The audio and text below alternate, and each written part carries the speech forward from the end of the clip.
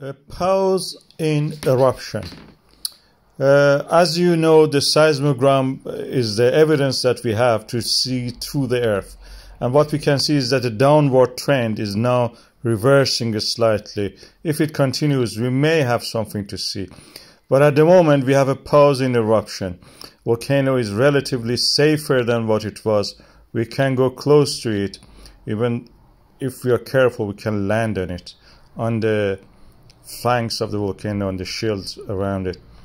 And what will happen is that what we expect to see, if it lasts, this pause in eruption lasts for more than 2 weeks, the rocks above this will be cold enough that will be like bedrock. So if any magma wants to rise up, they have to make a new way. It may not be the same vent and the same volcano exit as we know.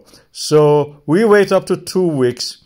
And during this time, volcano will modify itself. It will shrink due to the thermal shrinkage.